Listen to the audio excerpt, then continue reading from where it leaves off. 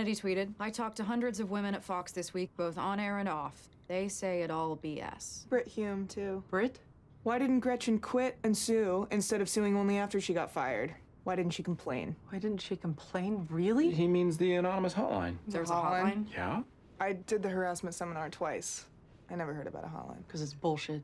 They have a contractual right to monitor our communications. A hotline in this building is like a complaint box in occupied Paris.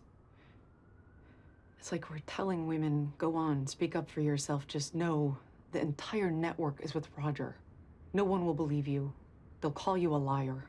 Oh, and as for your career, you want assignments and airtime? Go ahead. Call the paranoid man who decides your salary a pervert, and do that on a fucking anonymous hotline he controls. On a phone, he has a contractual right to record. Jesus fucking Christ. Do you think women are idiots? It's like somebody stripped you naked and they want you to walk through this office just to fucking prove it. Okay. Can I see you for a minute?